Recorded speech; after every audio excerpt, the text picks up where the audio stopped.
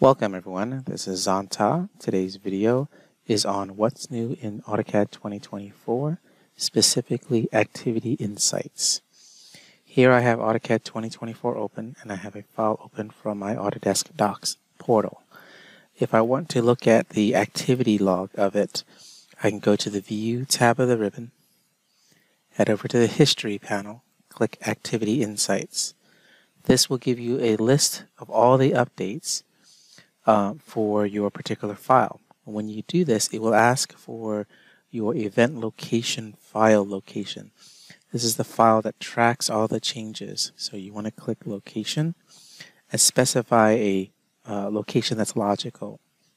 Most CAD and IT administrators will probably put it on the server somewhere. So for us, for now, I'm going to put it up on our cloud account under the PDF folder and hit open and let it sit there. This particular file, you'll notice that in the Activity Insights, some information shows up for today. When was it edited? When was it saved as a new file? When was it edited again? If you look at older dates, you can see the information that's occurred. If you go down the road of doing typical things like printing or saving or making any modifications, let's say, for example, I decide to grab these and erase them. You notice there's no activity history showing up. Any kind of commands that you do like of that nature, it won't show up until you hit save.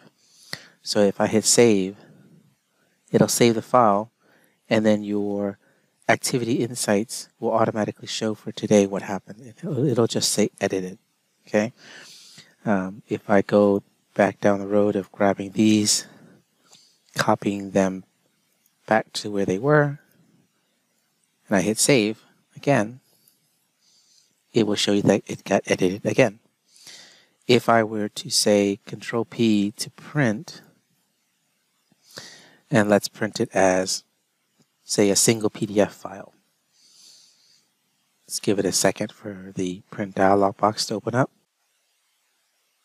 And in the print dialog box, we'll specify AutoCAD PDF general documentation. We will specify the size. Let's actually just do an area today. We'll just do this window right here. And we'll look at fit to paper. We'll do monochrome. We'll preview it. We'll plot it. We'll make the PDF file. We'll put it in my temp folder so I can delete it later. And when it's finished, take a look at your Activity Insights palette. It shows you any kind of printing or plotting or publishing will show that data right away.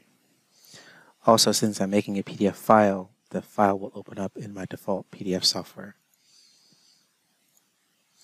And so this tool, Activity Insights, is a great resource to help you with understanding what's happened in the file. Lastly, if you were to take this file and rename it and then open it up, the Activity Insights tool palette will also capture that data, and it will say the file was renamed like you saw earlier. All right, and that's it for the Activity Insights portion of AutoCAD 2024.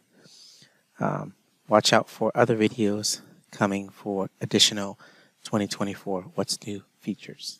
Thank you very much for watching.